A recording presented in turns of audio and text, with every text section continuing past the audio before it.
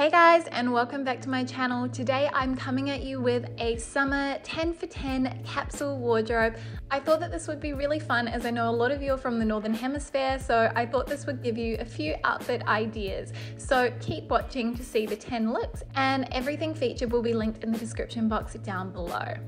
For outfit number one, I'm wearing this super sweet little gingham dress. This is from a brand called Couture, the label, and I actually picked it up on sale and I'm dying to wear it for the summer. I decided to pair the dress with my gingham shoes from Mademoiselle Gabrielle. I'm still breaking these in, but what I love is that they also have a gingham check on them, but it is slightly bigger. So there's a bit of pattern on pattern action going on here.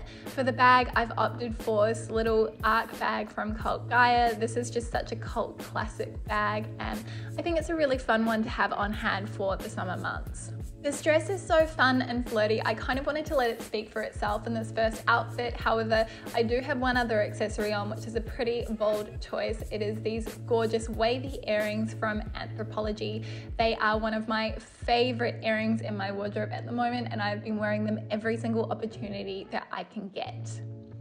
For my second outfit, I've opted to do a little bit of color blocking. So I've paired this really beautiful rose ballerine pink cami, which is from Maybelline, with some khaki paper bag waist shorts from Topshop. Now, what I love about these shorts is that they nip in at the waist and then they're quite loose through the leg. So I feel like they're incredibly flattering because visually they nip you in at the waist, and then because they are quite loose around the leg, they make your legs look leaner and longer. The cami is made in Everlane's Go Weave fabric, so it is a little bit weightier than my usual silk camis that I reach for, but I do love the fact that it is a bit sturdier and it isn't going to crease very much because it's wrinkle resistant, which makes it the perfect travel companion if you're going on a summer vacation.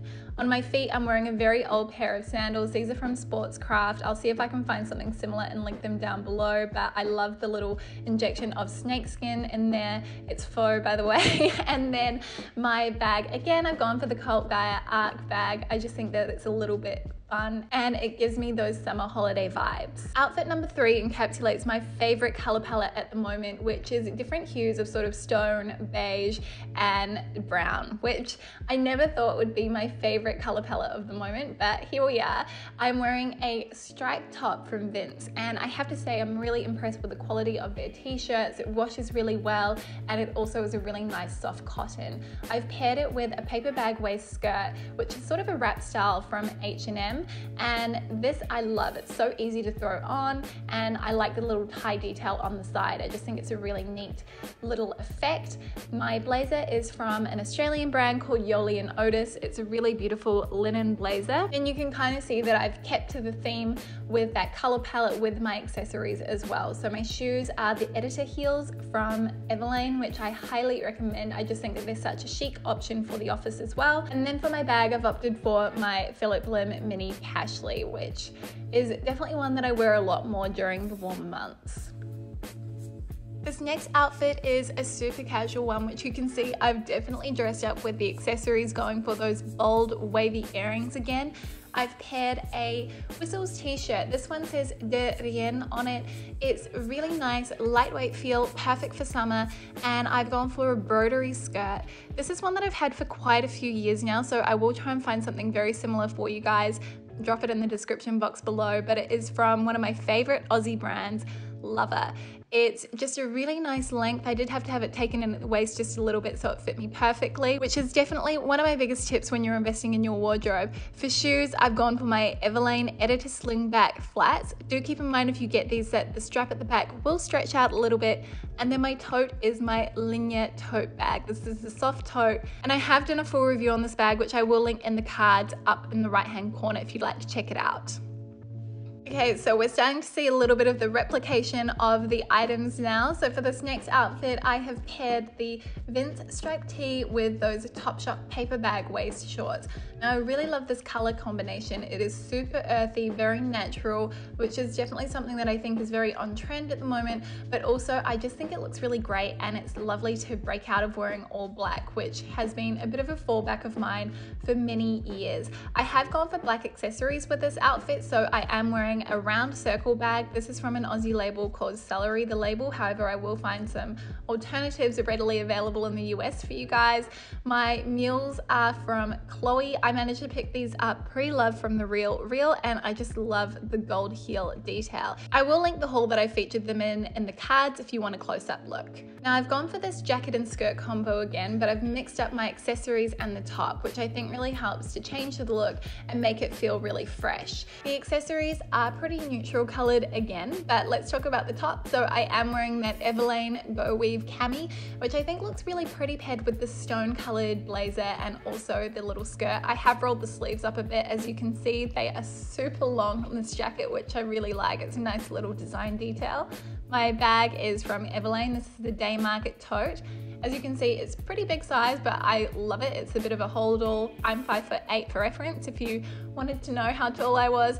Then finally, the shoes are from MNZ, and they are the Sophie sandals. I highly recommend these. They are super comfortable, a little bit of an investment, but well worth it. They've got a nice block heel. I will link some dupes in the description box below, though, if you want something a little bit more affordable. Without throwing a blazer on top, I wanted to show you guys another way of wearing that little gingham dress that I featured at the start of this video. So what I've done is I've worn it over the white t-shirt from Whistles, which I really love the effect. I think this is really youthful and playful. It's really fun, and it definitely gives the dress a bit more of a flirty and sort of effortless vibe. For accessories, I have worn this Zodiac style bag. I picked this up from Amazon and I can't find the retailer, so I will try and find some similar options for you guys below. It's a bit of a dupe for the Prada Kahia bag, and then my mules are from Chloe, just a good classic staple. This next outfit was inspired by a look that I wore when Luke and I were in Rome 2 years ago now. I can't believe it's been that long.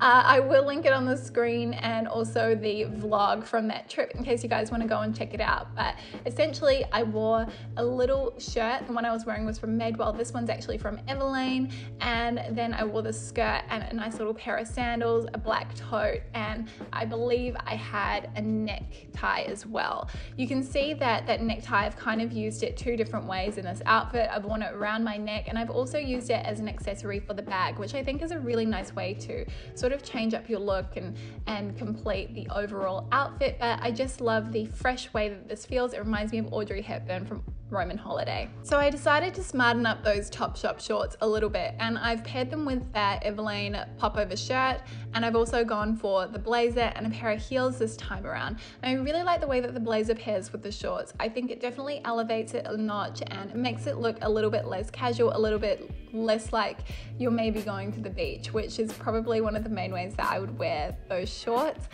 The shoes are from Loaf Randall. I picked them up during the sale, but I'm pretty sure this is a standard style of these. They're super comfortable and I love the color. I think it goes really well with the khaki green. The bag is again the Day Market tote from Everlane, which I have done a review on, and I will link it up in the cards as well if you guys want to check that out. And yeah, I just love the overall feel of this look. It feels very kind of put together, but also fresh at the same time because of that mixture of the lighter color palette. Then for my final outfit, this is the last piece in the 10 items, this one shoulder ruffle top from Faithful.